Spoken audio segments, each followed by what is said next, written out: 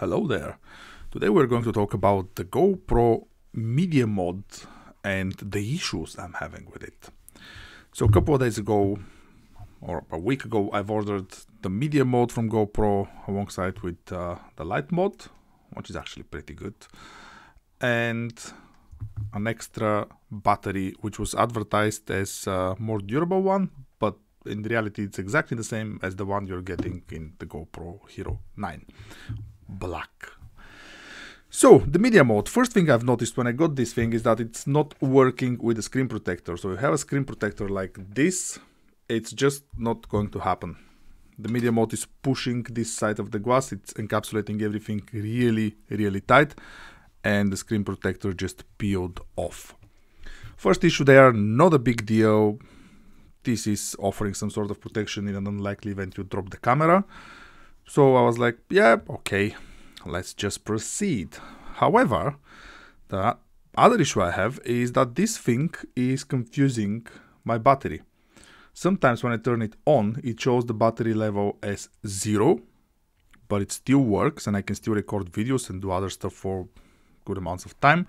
And then when I remove the camera from the media mode, remove the battery, reinstall the battery again, the real battery level is displayed.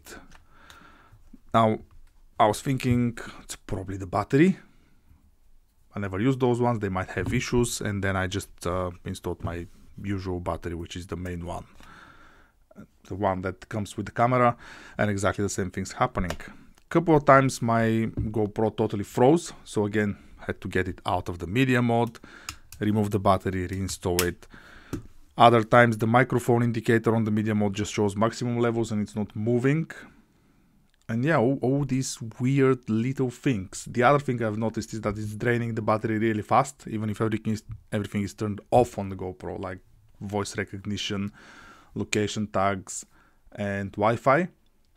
The battery is just draining. And the newest thing I figured out today is happening when those two are together. It's randomly losing connection to my phone, either Bluetooth or Wi-Fi if it's downloading files. So I contacted the guys from the GoPro and they said, oh, actually the problem is with your SD card, which came as a surprise because I'm using the same SD card for my other camera. I have no issues. I'm actually using it with the GoPro and no issues with the recording whatsoever. But they said, no, this one is not, GoPro recommended, and therefore that's what causing the troubles with the media mode. And to me that sounded like a big pile of crap, but okay. I tried a different card and of course same issues.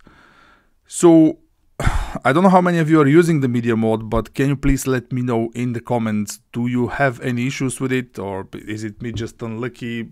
Could it be a problem with my camera, or something is wrong with this thing? Any comments will be appreciated because I'm really looking forward to resolve all these issues and I'm just trying to figure out what the problem is. Apart from that, yeah, it's a good thing. Got the mounts, 2 mounts, so you can install the light mode or another microphone if you don't like this one. I haven't tested this one yet, so I need to figure out how good it is.